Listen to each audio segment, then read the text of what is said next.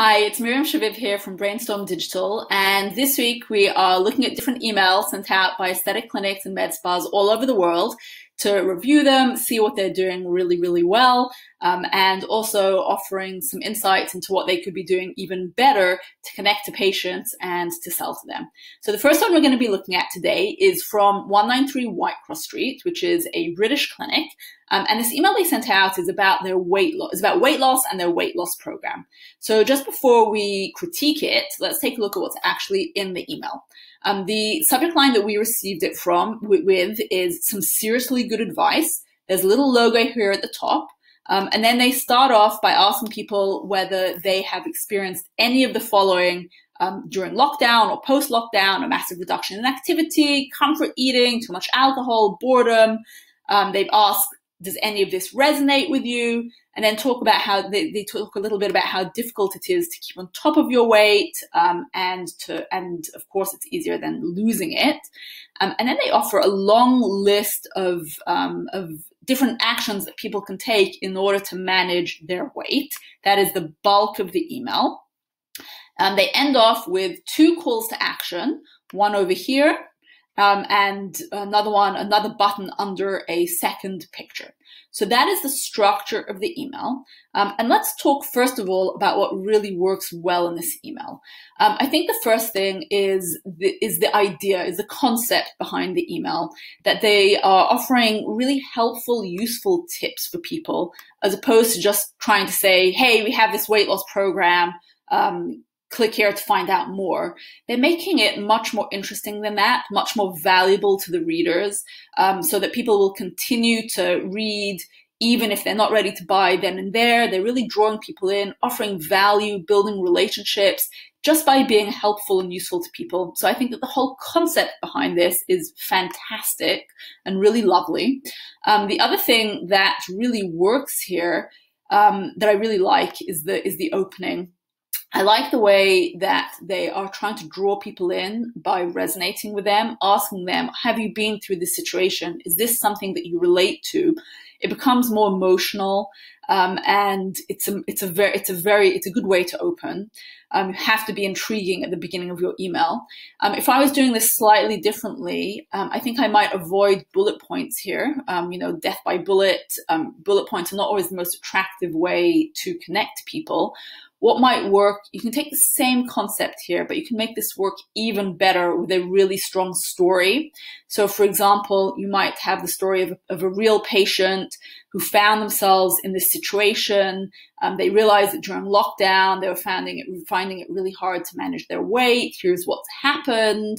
And then it becomes even more gripping and even more emotional.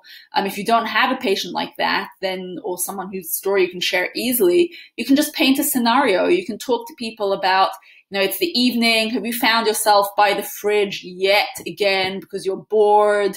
Are you finding yourself comfort eating? You're so depressed by everything that's going on. You look down, you have you're holding the chocolate bar. You can paint something that's even more evocative by actually telling a story, and the opening becomes even more gripping. So that's those are the elements that I think that really work here. In terms of what works a little less well, it's an idea. It's the idea of how do you find this balance between nurturing people and being interesting to them and actually selling to them. And this is unusual because I think that this email errs too much on the side of not selling, which is usually the opposite problem of what you'd find in most aesthetic clinics emails. So what do I mean by that? When you look through the email, it doesn't say anywhere explicitly, we have a weight loss program that can help you, here is how. And I think that that's a mistake, because you can't rely on the fact that your readers know that. You can't rely on the fact that they remember your previous emails, that they have opened your previous emails, or they really know what you offer. There may be many different people on your email list. You really have to be explicit about what you're offering. And the more explicit you are, the more chances are that people will take action.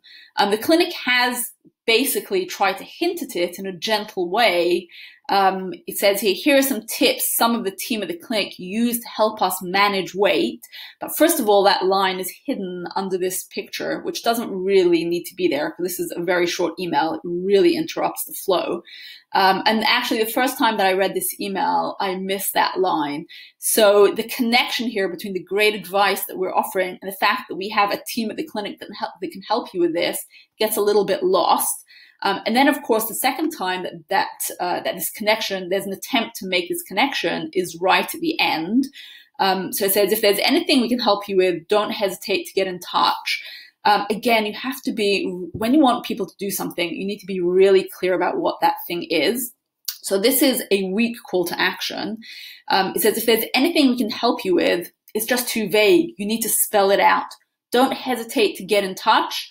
You just tell them, call us now. Hit reply to this email. Click here. You have to be really, really explicit, clear instructions about what you want them to do to increase the chances that they will act on it.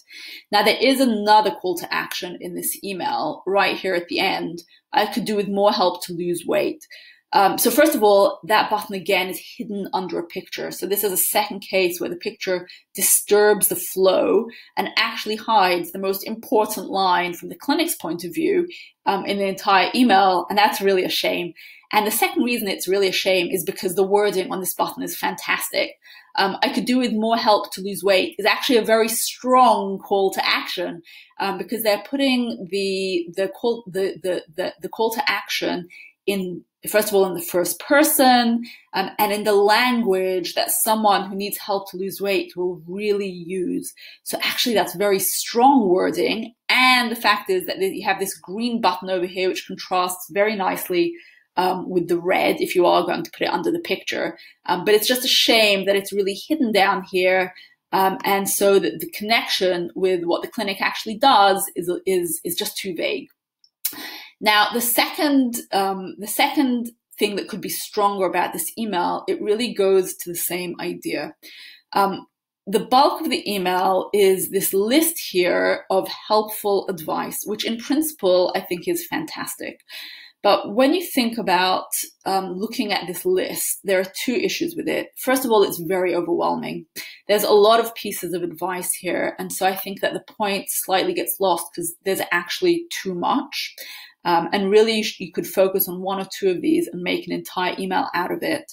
But the other problem with it, which is in a way more fundamental, is that you're offering so much good advice here, but people might get the impression that they can do this by themselves. These are all things that people can do at home. And so the clinic is kind of giving the impression that, yeah, we have all this good advice for you, but really you can take this advice and do it by yourself. Now, some people obviously can, but the clinic wants to speak to people who actually are never going to implement this by themselves, may even realize that. And you need to make the argument for taking all these different actions. Why do you need our help to do this? That is really what this email should be proving. And beyond the fact that we have this advice, it doesn't do that. So how might you take all this fantastic information and these excellent pieces of advice and use them in a better way to make the clinic's case that you need our help to lose weight? Well, you could take each point and turn it into a narrative or an argument. For example, download the MyFitnessPal app on your phone and complete your details. Keep an accurate food diary. Both these things are really about accountability. They're really about people who want to lose weight having to write it down, being accountable for what they're eating.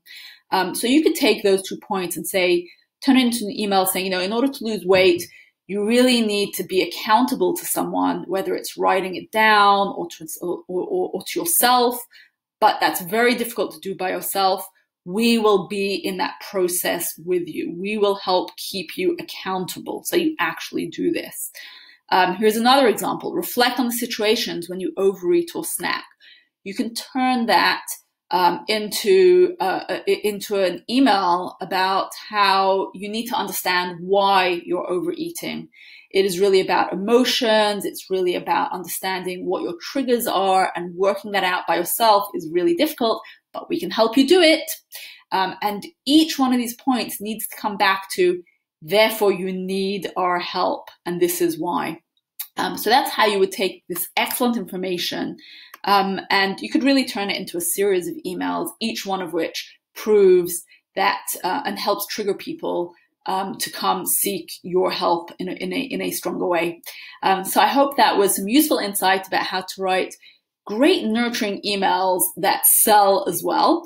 If you would like your email to be featured on a future edition of our email critique, then please just send it to me, Miriam@brainstorm-digital.co.uk. We help clinics write fantastic emails for their email data, for their patient databases, so that you can get your existing patients and contacts through your doors again and again and again. Looking forward to seeing you on tomorrow's edition. Take care.